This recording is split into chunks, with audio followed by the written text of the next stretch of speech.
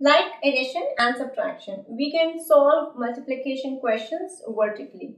You can see here we have 4 questions which are written vertically. When we write them vertically, we put the units together and the tens together. Here we have a 2-digit number and the other number we are multiplying is a single-digit number which stays in the units place.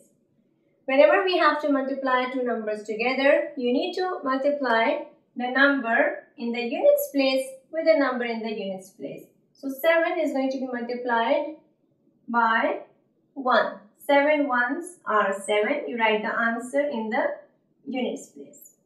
Now you're going to multiply this 7 with the 1 in the tens place. So you first multiply the numbers which are in the units place, then you multiply the number which is in the units place below to the number which is here in the tens place. So 7 ones are 7 again. So 11 multiplied by 7 makes 77. 10 multiplied by 5. To solve this question, the first thing you do is you are going to take this number 5 and multiply it with the number which is in the units place, which is a 0 here. 5 zeros are 0. Whenever you multiply any number with 0, the answer is always 0. So the answer is 0 in the units place. Now you are going to multiply 5 with the 1 which is in the tens place. So first you are multiplying up and then you are going the diagonal way. Alright. 5 ones are 5. 5 comes here in the tens place.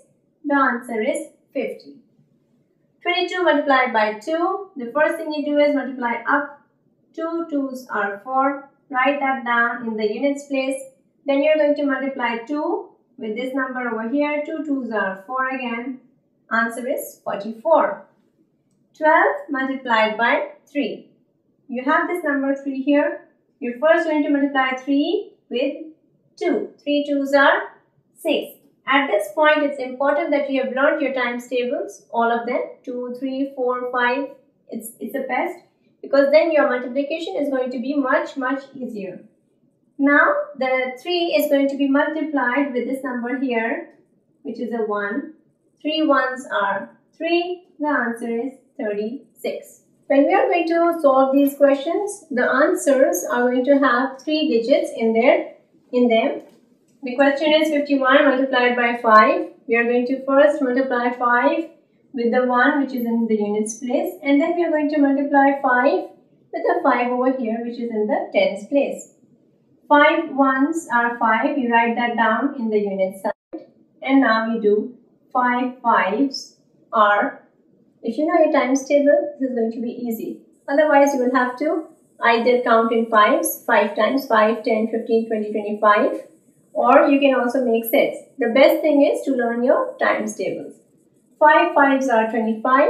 Now here, you're going to write 25 straight away. The answer is going to have 3 digits. You now have hundreds as well. You have units and tens, and now you have hundreds. 73 multiplied by 3. We are going to first multiply 3 with the 3. 3 threes are 9. Right, in the units place, and now we are going to multiply 3 with 7. 3 sevens are 21. The answer comes down here. 73 multiplied by 3 equals 219. This question here is 40 multiplied by 6. 6 zeros are 0. Any number that you multiply with 0 is a 0. So 6 zeros are 0. 6 fours are 24. So the answer is 240. 53 multiplied by 2. 2 threes are 6. 2 fives are 10. We write the answer straight away. So the answer is 106.